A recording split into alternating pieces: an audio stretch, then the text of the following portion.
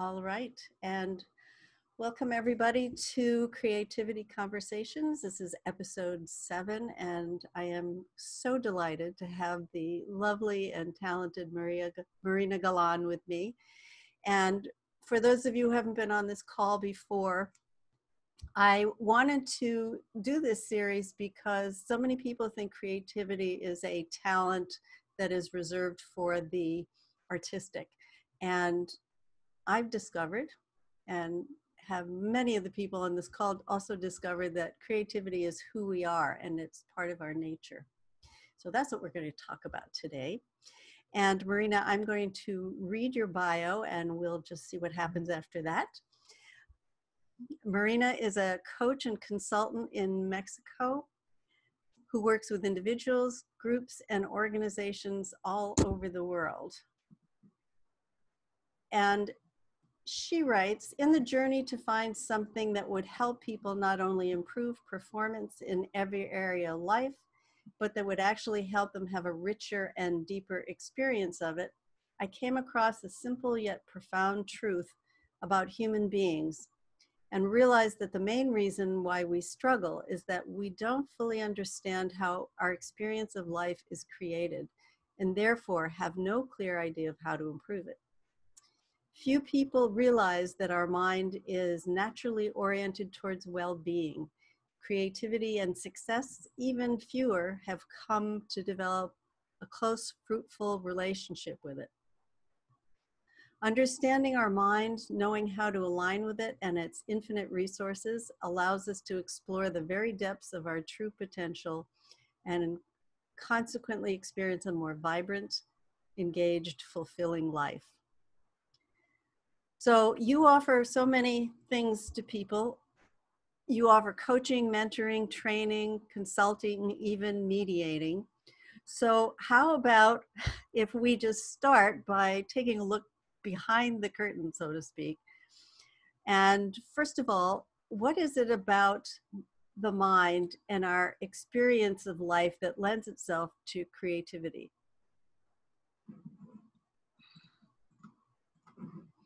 Okay. Well, first of all, having me here. Thank you for the invitation. I am enjoying it very, very much already. The finding of the unknown. So, what is it about the mind and creativity? To me, creativity is an absolutely natural and unstoppable process. Like, we cannot escape it. We are always, always, always creating. And somehow it sounds to me like, the world has created this idea of creativity as a specific thing out there that you can get to and you can become good at and you can exercise and you can exploit. But in reality, we miss the fact that creativity is the very essence of our experience. Like, we are in a process of creativity all the time. It is not interrupted, ever. Not when we are awake, not when we are asleep, not even when we are unconscious. Isn't that amazing? It is amazing. So for someone who's never heard what you're just saying now, how would they notice that? How would they begin to notice? Okay, first of all, let's go back to the beginning. Oh boy, that's pretty far back. Okay, so the concept of identity is a created concept in our consciousness. And so on from the moment we create an identity, we attach to it all sorts of things, like, I am not a creative person. But that in itself is a creation. Do you see?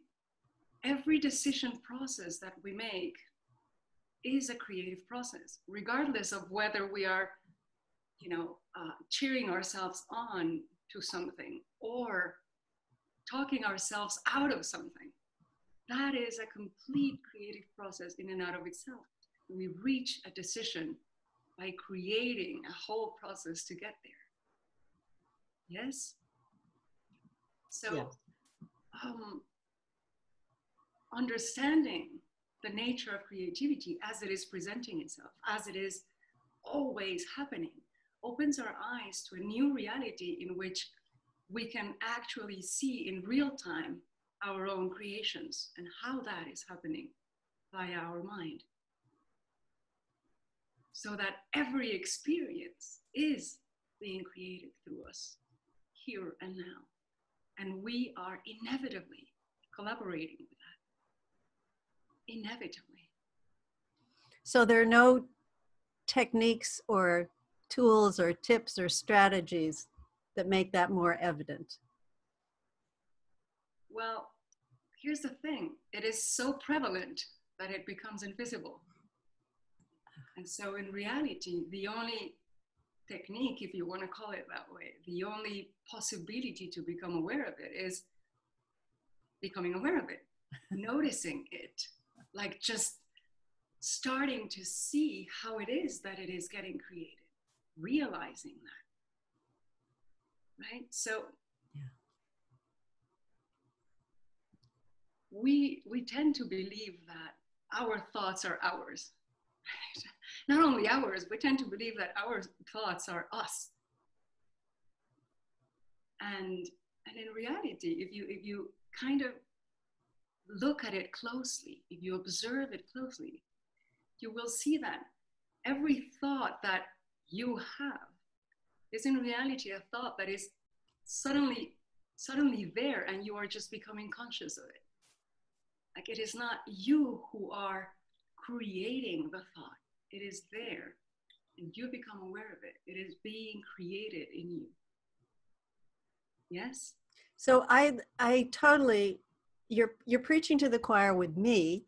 And one of the things that I've seen this most directly, even though it is an artistic reference, is when I'm creating something with paper and paint or writing something, is that it seems to me that we're much more of a channel than a, well, not even a channel.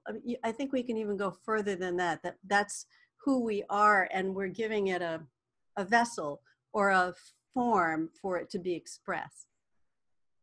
Absolutely. Yeah.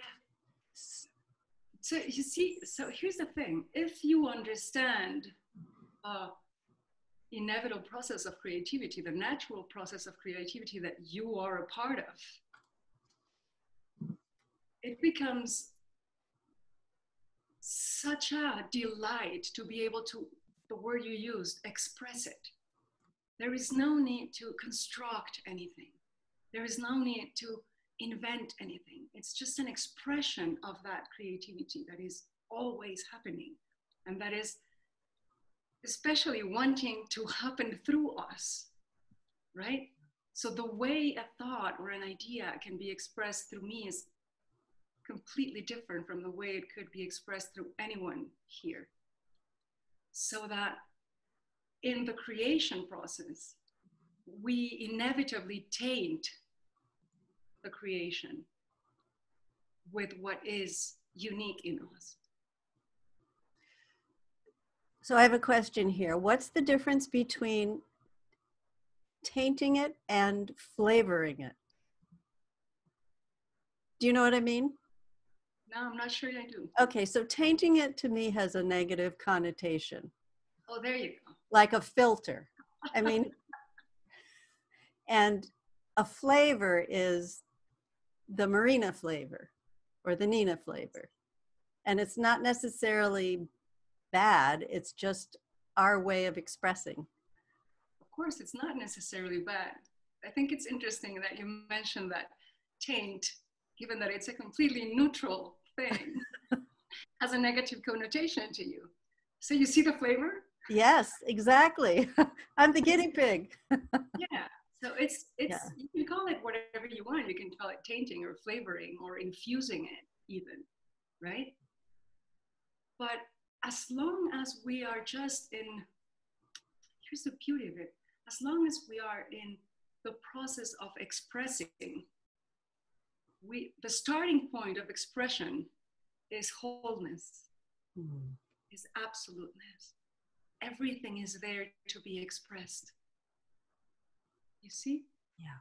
Whereas when you are trying to get something or get somewhere, the starting point is a place of lack. Mm. It's a place of attaining. Do you see? Yes. Yes. But when you are expressing, and this is true not only in the arts, this is true in sports, in relationships, in games, in everything. When you begin the journey from a place of wholeness and completeness, only expression is possible. Yeah. And this reminds me of the Sufi understanding of life, like where the Sufis realize that everything is complete, the whole process is complete, and we're just remembering. And so there is nothing left to do except celebrate. And the way they celebrate is through expressing art. So every Sufi is an artist, poets and painters and musicians and all sorts of things. But their only goal is expressing that wholeness, that completeness, through the never-ending process of creativity that we are involved in. Even their dance is a whole symbolism of the process of creation, where they hold one hand up to receive and the other hand down to give. And the whole path is through the heart. You see the flavor and the infusion? Yes.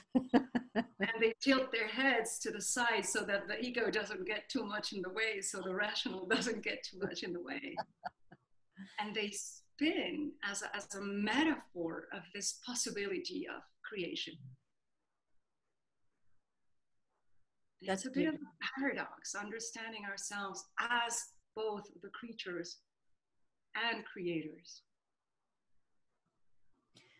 So can I take this conversation back to what you had said earlier about creativity and identity and how we create our identity? And so many people are on a spiritual quest to find themselves or realize themselves. And it seems to me this understanding that you're sharing is such a 180-degree change, because so many people think that we have to create it, we have to make it happen, we have to do practices to be who we really are, rather than to understand that we already are who we are. And again, as you put it with the Sufi analogy, that's, we're always expressing it.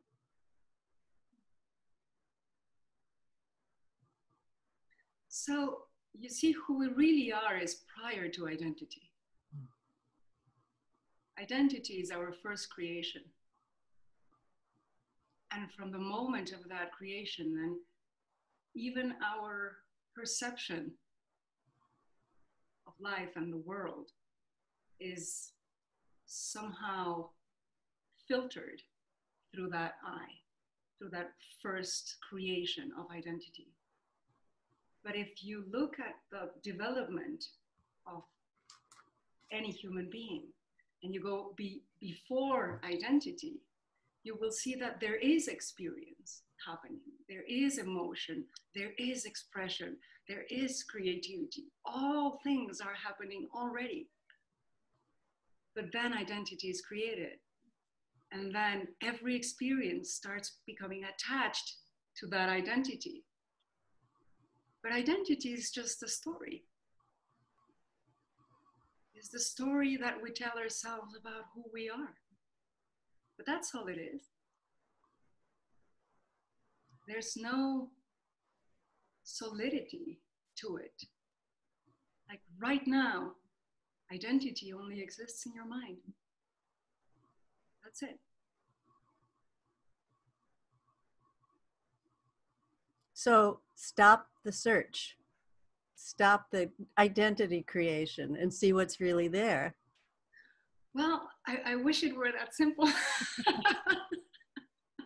I wish it were that simple, Nina, but here's the thing. Creation of identity, creation of concepts, creation of belief is not preventable. It happens. And we only become aware of it once it has happened. So we cannot prevent it, right? But we can become aware of it and then give it away. Yes? So it all comes down to becoming more conscious, noticing more. Well, yeah. That is why consciousness is the big game changer. Noticing more what is happening as it is happening. You know, you start catching on to it faster. I was recently part of and at least a couple of people here have heard this story, but I was recently part of a conversation about forgiveness. And as we were gathering, we were asked, everything you already know about forgiveness, please don't bring it to the table. Every experience you already had about forgiveness, just leave it out.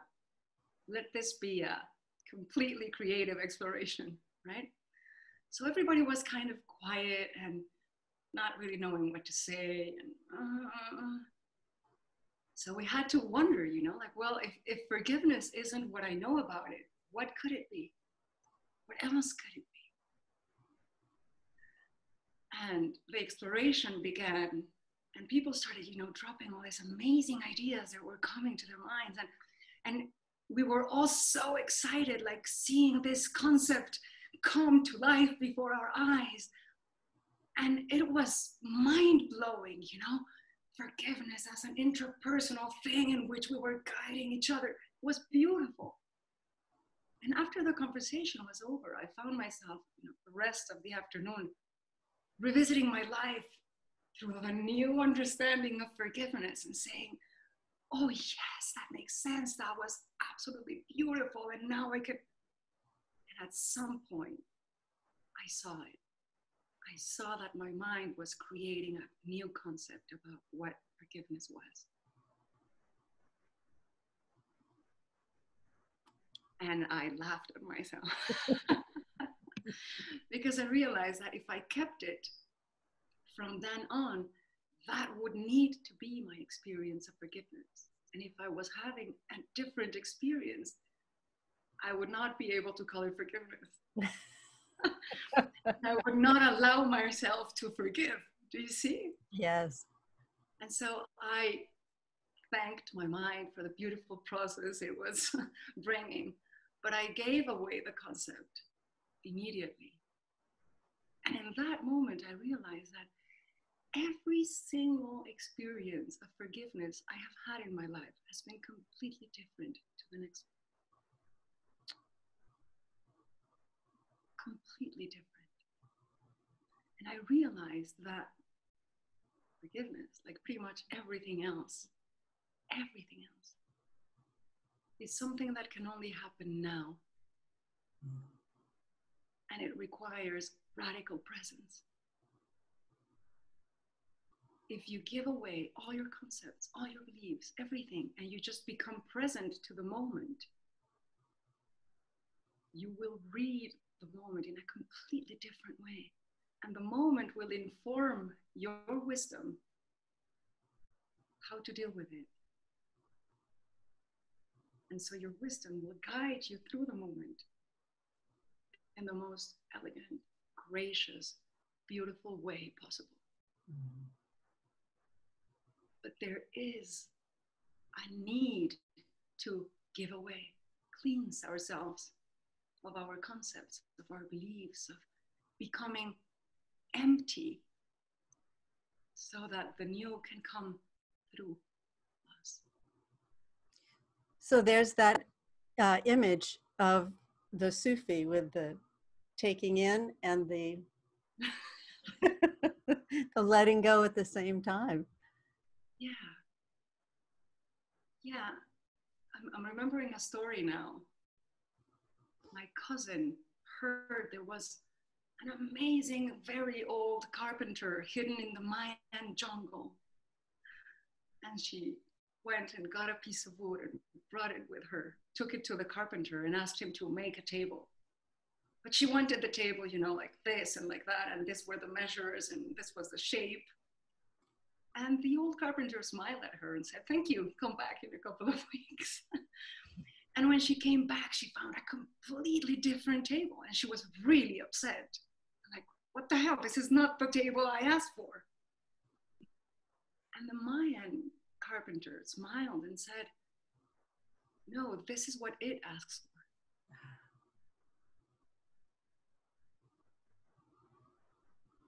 And they had this exchange of, no, no, no, what do you mean it asks for? I am the client. I am asking for something completely different. And the carpenter said, "Well, if you wanted a table like that, you should have brought me a piece of wood that asked for that." You see? That's perfect. But do you see the radical presence of the carpenter? Yeah. Sitting in absolute conversation with a piece of wood. Yeah.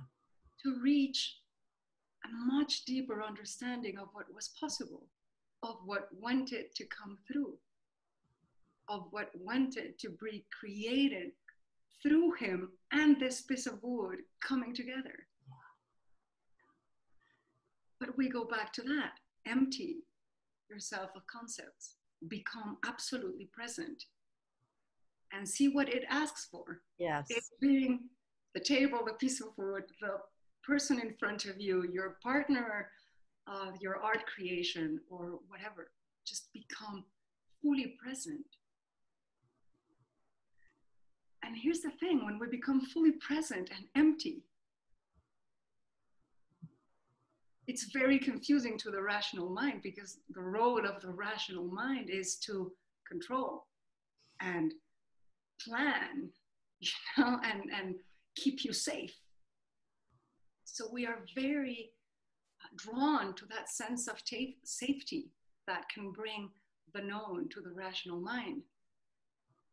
But if you observe, again, the development of a human being, you will see that we are perfectly designed to thrive in the unknown. Like, look at a baby. They know nothing. They are in absolute trust of life and the universe and whoever is in front of them. And they thrive. They are just completely empty and exposed and happy. Yeah. They are in experience of the essence of well-being. We are explorers by nature. But the nature of exploration is not in the realm of the known. It is, by definition, in the realm of the unknown. And that is where we thrive. We just don't know it. And so we exchange that for the comfort of an illusion of control from the rational mind. Yeah. We limit our life until we are only in relationship to concept and not in relationship to life. Yeah. And so we are so constrained that we become bored suddenly. And, you know, we live the persons, that's sort of the persons around us, we are not present to them. We have an idea of who they are, and that is what we are in relationship with. Yeah. And then when we do something completely out of that, we get upset and we get mad, and this is so unlike you, you know, and what about my expectations? No, this person in front of you is not the same person that was in front of you last week. Just like the tree outside your window is not the same tree that was there last week. But you have entered a relationship with a concept and not with life. You have lost presence. And you have lost your freedom in the name of an illusion of control and comfort that is on top of that, not real. It's such a a wonderful exploration that you're sharing with us. And, you know, we can see it so much around us where everything becomes transactional. It's a checklist. It's not alive. And I think only when any of us get to the point where we're saying, really, is this it? Is this all that's here for me? That can be the springboard into a whole new way of living life, and realizing that all of the baggage that we've been carrying with us, all the way we thought things should be or people should be or behave, is irrelevant, and it's getting in our way of allowing that question of what wants to come through, what wants to be expressed, which are two of my favorite questions. Absolutely. But you see, so concepts cannot be expressed because they're dead already. They are fixed already. Yeah. So how can that come to life in a creation that needs to happen now? It can't. It would be just a repetition of a repetition of a repetition. Right.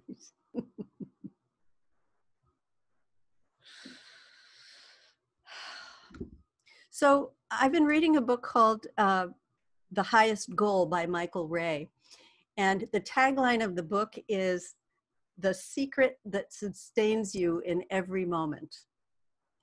And I think that's actually a tagline for this conversation.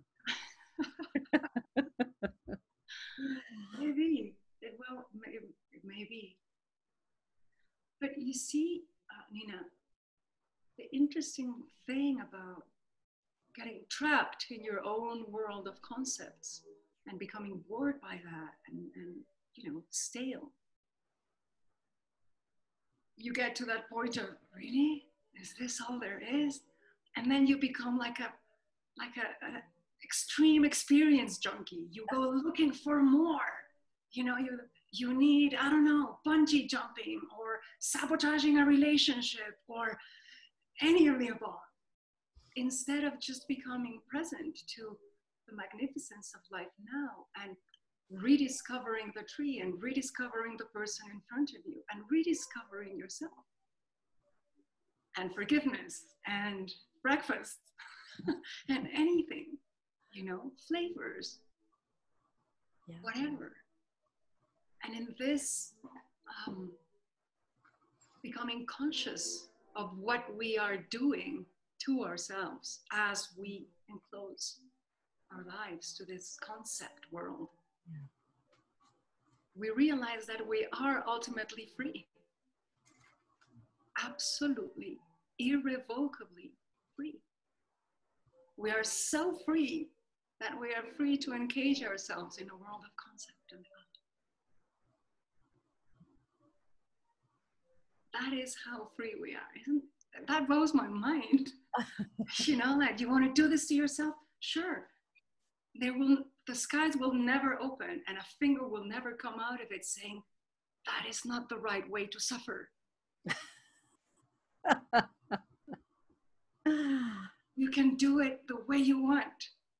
And the entire universe is contemplating you in absolute respect. Talk about creation, right?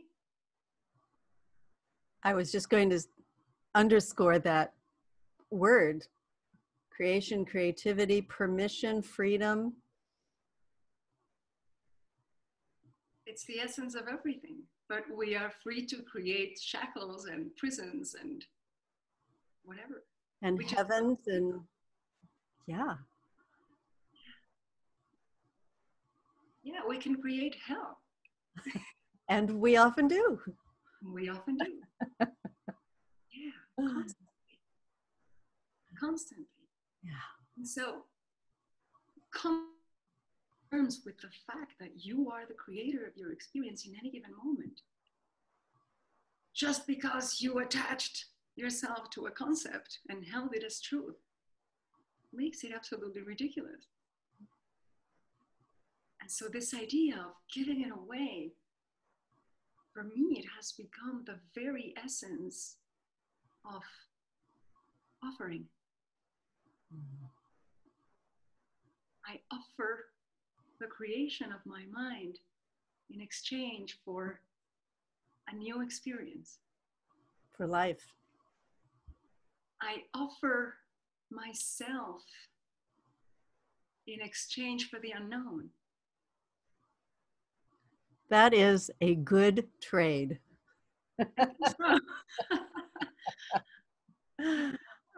And think about it. And I was discussing this yesterday with someone. Everything you know has gotten you here, but it can't take you any further. If you want to go further, you have to look at what you don't know. And the best way to do that, truly, fully, is to let go of what you know.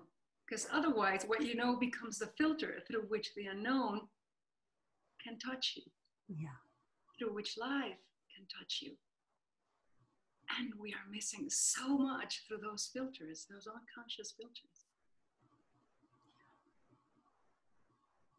But I'm not going to refer to that as tainting, because that's just a concept too. There you go. But you made the concept a bad concept in your head, and now you don't want to use it. That's a lot of fun experience. Cool, go for it. You're free to do that. Yeah. Yeah. But hey, you, in potentiality, you hold every possible experience of tainting anyone has ever had in the history of humanity, or will ever have. Don't attach to one. Why? Oh, that's lovely.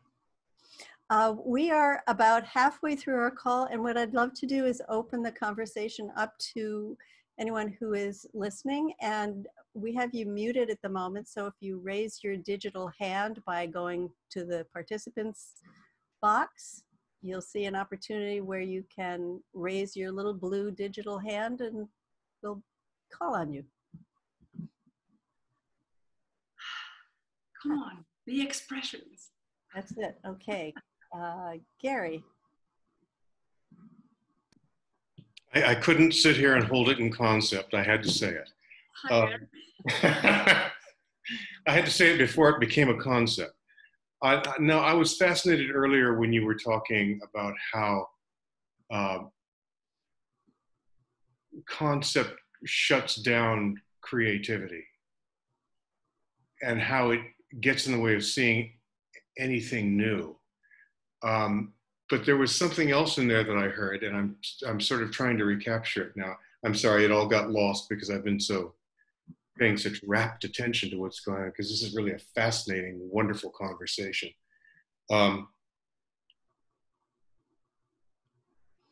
Yeah, I know what it was, that we value the output of creativity, the product, so much that we devalue the process, and the process is all that's valuable. The outcome is just, it's like exhaust. It's just a byproduct, you know. But the outcome you can give away. Pardon me? The outcome you can give away. Yeah, yeah. Which reminds me of a quote I heard in a movie. It was a movie with Omar Sharif. He was playing, when he was an old man, he was playing a shopkeeper, and he was playing a Jew, even though he's an Egyptian, or was an Egyptian. And he had a relationship started with a little boy, a Palestinian boy, who came and stole from his shop. And they became wonderful friends, and then like a father and son. It's a lovely movie. And at one point, as a lesson, he tells the boy, what you give away is yours forever. What you keep is lost. And that just got seared into my brain. I just love that. It's the thing I remember most about the movie. And that's kind of what you were talking about to me. I just love that. It's a beautiful quote. I love it. The thing is that, and I'm going to underscore this again, you know, the process is so prevalent because it is always happening. We miss it. And so we become enamored by the product, by the outcome. And that's what we want to keep, because that is our creation. You see? And take businesses, for example. They get so caught up in their heads about the vision. right? And we have to have a clear vision. And they miss the fact that the vision is not in the object seen. Mm-hmm. It's in the capacity of vision. That is the vision. But if I am going to, grade the quality of my vision according to the object seen, I am missing the point. And by judging the whatever's being created, you're squelching it. You're cutting off its life if you're judging it while it's coming out. Absolutely. I've found myself doing that, and then, well, why am I doing that? I'm trying to give something birth and kill it at the same time here, you know? Absolutely. I was reading a poem yesterday that said that the eye is the loneliest creation because it doesn't hold anything. Mm. It is always empty. And I love that, because to me, it's not empty at all. It's just, that's where the good stuff is happening. Yeah. Yeah. Thank you, Carrie. Thank you. Like next up is Martin. Hi, Martin. Hello. Hi, Nina. Hi, Marina. Thank you guys so much. And I was emailing Nina earlier this week, and the way that she described you, Marina, I haven't met you yet, but she told me to get on the call because you're easy to fall in love with. And I thought that was just a great way to describe it. And this conversation has proven that she was definitely right. That was a great conversation. I'm glad you think so, Martin. I'm glad I didn't disappoint you. No, not even a little bit. What I found that was so interesting was when you said the person you see in front of you is not the same person you saw last week or the week before or whatever. And I feel like when you talk to people, the response to like, how are you? They're always, a lot of people just say, oh, like the same old, or, something along those lines, like nothing new and exciting. And now I feel like the way that you were talking, that's just such a terrible way to look at things. And I feel like I can't say that anymore. You can't. I see marriages, like, I'm so disappointed. He's not the guy I married anymore. Well, of course not. You're not the same person either. Thank God. Right? But it's in the discovery of who we are becoming, of who we are right now, that we can, again, fall in love and have a completely new experience of the person. But again, it requires radical presence and letting go of everything. Because if I understand people with dark eyes as enemies, my experience of you, Martin, would be of fear and rejection and, be very aware, be very alert. But I would miss the fact that it is my belief that is creating my experience of you. My belief is my process, is engaged in my process of creation of experience. And that makes presence really difficult. It interferes with presence. It interferes with being here and now.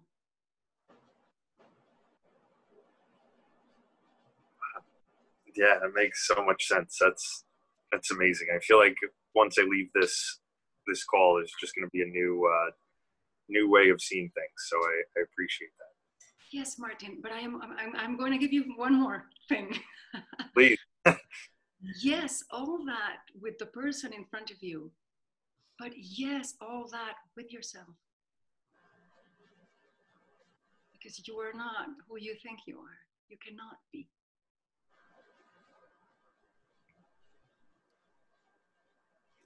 Wow. So how do you look past that identity? That's just like crazy. I don't know how to do that. Yeah. Well, here's the thing. Concepts and beliefs and stuff are like leprechaun. They run away if you stare at them for long enough. Yeah. Yeah. So I'm going to share with you how I teach this to little kids. Is that okay, Martin? Please. Okay. I bring a ton of Lego bricks. And on every Lego brick, I write something like handsome or ugly or well-behaved or bad-mouthed or, you know, anything, shy.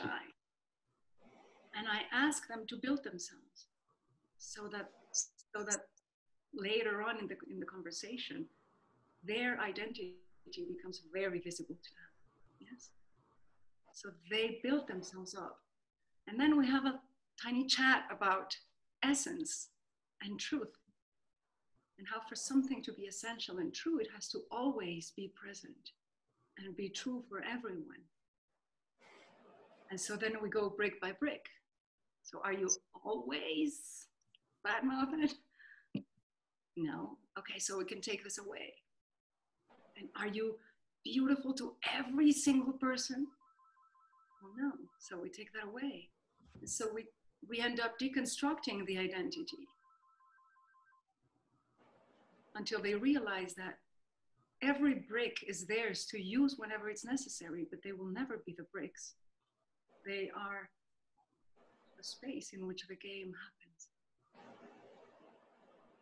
But the space is empty and clean, and it can never be attached to a brick. It can never be touched or made anything less by the bricks.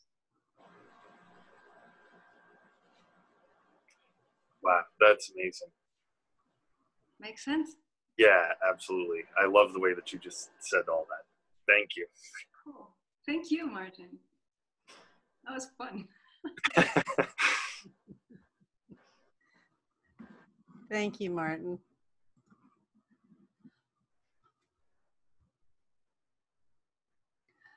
I love your reference to who we are as the space in which everything is happening. Because it doesn't seem like it can be anything else when you start to discard the concepts and the assumptions and the expectations. Yeah. See, when you understand yourself as a blank page, living from any other space stops making sense. Why would I limit myself to that? Yeah. And yet today, you know, when you say, hi, how are you? Who are you? You give the story. You give the whole story. I am a shy person who is very uncomfortable in this type of situations, you know, speaking in front of people that I don't know. Yeah, well, that's not true. That's not true. That can be the experience I am having right now, but that will never be me. Never. And we are so hard on ourselves and on others, you know. I am damaged goods. I lived through all this. I have these thoughts and these feelings, and that means about me, a world. And it's just made up. That is being created in the moment. Such a gift. Yeah. We have another person with a question. It's Karina. Hi, Karina. Welcome, Karina. Hi, I'm so sorry I missed the first 15 minutes. I literally just came across this on when I was checking my Facebook feed. So I'm so glad that I caught it. It's very timely for me and the whole question of concepts because I've just been made redundant this morning. And so to me, there's a whole lot of thinking a concept around, you know, redundancy. And I loved what you said about, you know, don't attach yourself to the concept of how things should be, or, you know, what all that sort of meaning of what it is to lose something in your life, you know, your income. What else did I love? It's just inspirational of yeah, the power of the unknown without the concept of what's possible to be created. Because for me, jumping to fear is maybe the first reaction, but then just stepping back and knowing that there is all of this inside that's just waiting to see what will come out and what will be created from this new space that I've been gifted. So I don't know if you had anything to add around that, because I'm sure a lot of people are sort of facing similar situations with the economy at the moment. And creation becomes more sort of like, almost like, oh, there's something that has to be created rather than just allowing it to come. Yeah, how do I do that? Yeah. Yeah, God, thank you for touching on that, Garina. That's beautiful and timely. So there was a very famous business book a few years back that one of the quotes in it became like famous globally, you know, and it said, the best way to predict the future is to create it. Do you remember that? Wow, that's cool. But we were never taught how to create the future. That's the whole thing. And the future never gets here, so it cannot be created. That's the whole point. Yeah. Now,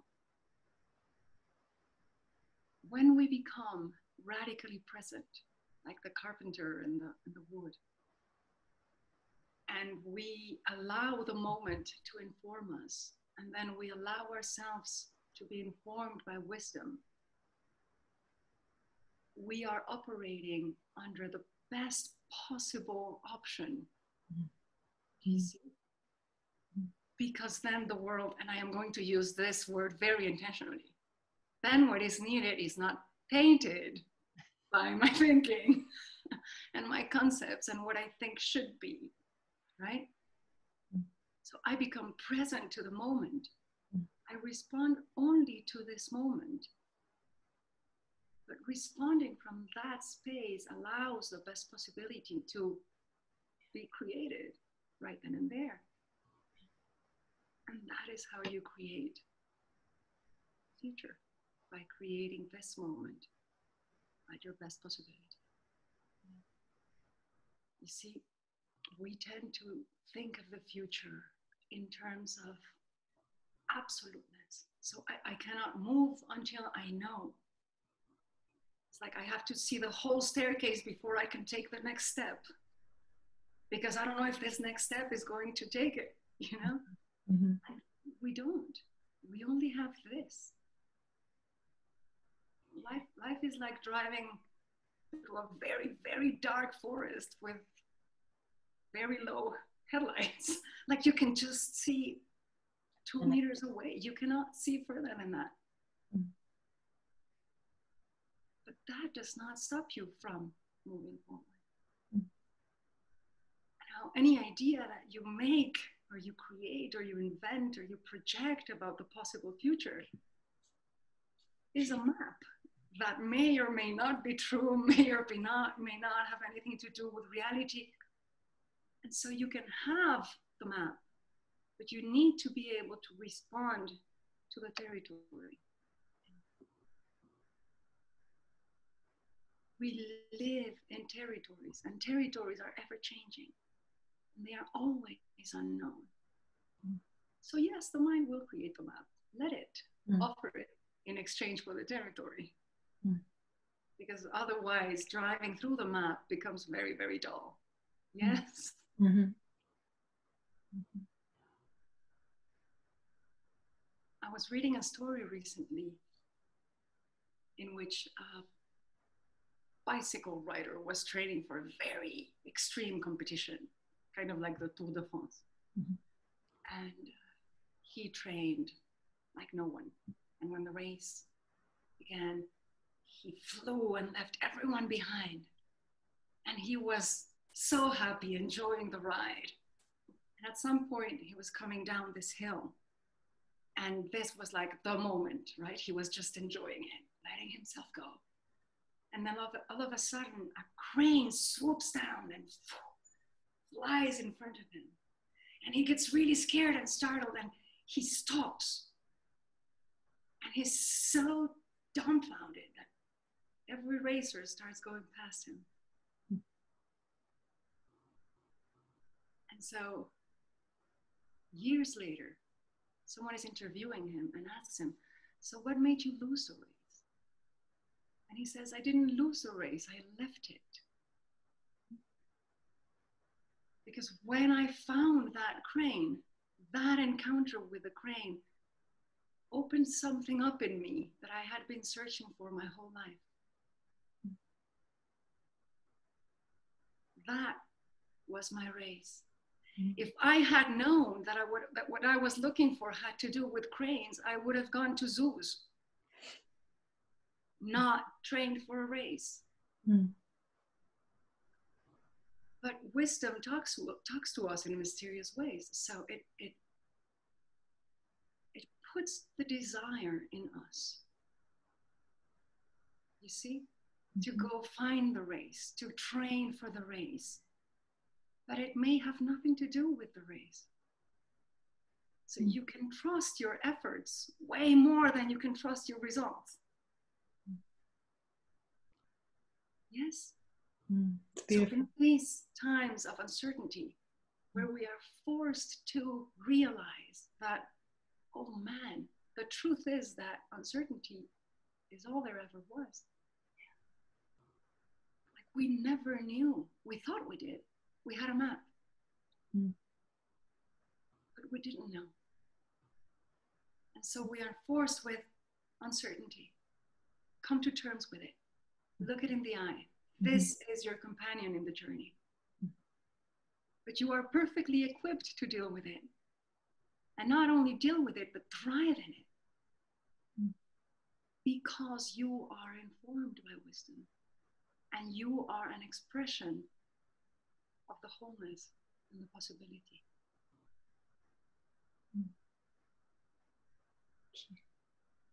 So listen to those whispers inside. Listen to those, what wants to come through me. I just really feel like painting. I really feel like swimming. I really feel like planting a tomato plant. I don't know. Whatever it is, trust that. Because if you trust what you think should be the construct of your ideal world based on past ideas and projections, we're missing life. Life came out to play today. Also. I did feel that. I felt the openness of possibility, you know, like, ooh, what's next? What's coming next? But then the mind goes in, oh, you've been used to, you know, set income, and now, you know, and then the mind starts trying to play safe, limited with concepts. You should have a set income. Going on self-employed is uncertain. But well, you know. Stay before the butt. Yeah. Stay before the butt. Yeah. And also something else. We are so used to thinking of, you know, creativity and inspiration as positive movement. And we are only seeing part of it. Like, for example, this morning I was very inspired to rest. You see? But we don't see that as inspiration. We see that as a lack of inspiration. But it's not true. When we are called to rest, that is inspiration also. When we are called to stop, you know how waves are formed, how they gather up and they gather up and they gather. And that's all they do. They gather until they cannot gather no more. And then there is an expression of that gathering. When the shore makes itself present, when it's time. And we human beings, we go through stages of gathering and stages of delivering. You see, you cannot give birth before the whole process is done. You have to gather. You have to let it happen before it can come into the world. And if you bring it out into the world prematurely, it may not survive the world. And we are all so worried, especially in times like this of so much uncertainty, where there's, you need to know, what are you going to do? How are you going to do it? When? And we miss the part of the process in which we need to gather, we need to stop, we need to take in until it makes sense to bring out. Beautiful. It's all part of the process, isn't it? Again, it's back to that exploration, the adventure of it all, and the time scales are a concept, and we don't know, and it happens when it happens. Beautiful. That's really helpful. Thank you so much. So painters, when they're not creating, they spend their times in galleries and museums and stuff, right? Mm. I used to live with a painter, and it got really frustrating for me. Like, you're not working, we're going hungry. And it took me a while to understand that he was working. It was part of the process, essential part of the process.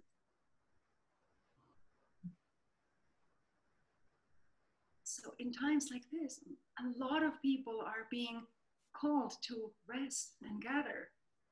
But because there is such a wrong connotation about it, we force ourselves out of that state prematurely.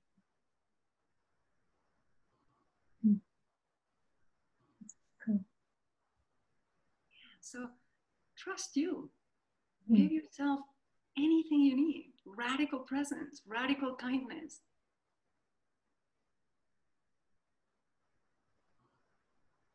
It's what we all need. Does that make sense, Karina? Does that answer your question? Absolutely, absolutely. And my reaction was very calm, peace of mind, and I just then noticed, oh, I shouldn't be, and so it's just like, oh, it doesn't matter, just stay in this wonderful place, because this is where we're most open. So all of that was so helpful just to be reminded of. And yeah, thank you. And that resting and that waiting for inspiration and cultivating. Yeah. Cool. Really cool. Thank you.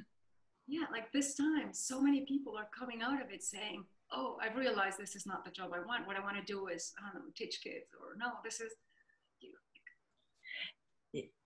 we didn't have time to realize that, and now we did.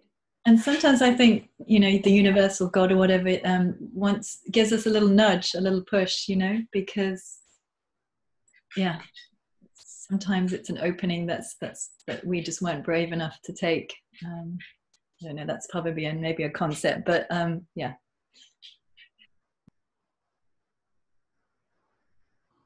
That's lovely. Thank you, Karina.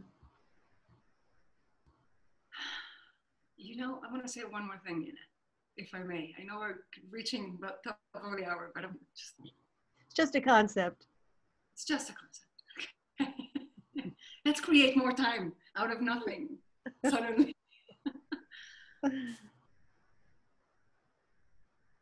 You know how we tend to separate ourselves from life? We were talking about this yesterday.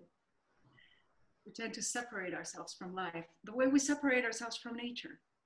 Like there's nature and there's me. And how do I help nature? And we do the same with wisdom, and we do the same with life. Like it's me and life, and can I trust it? And we miss the fact that we are part of the same thing. We are made of life and nature and wisdom and inspiration. We are it.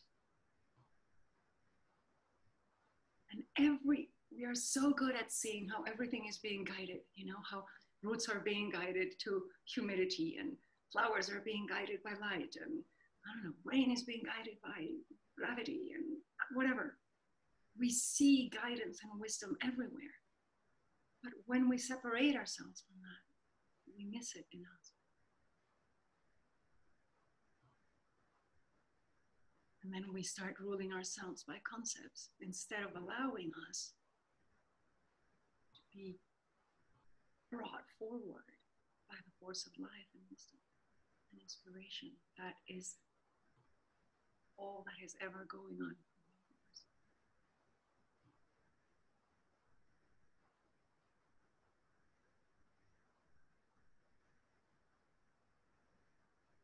Perfect. So thank you so much, Marina. Where can people find you when you're not talking with me?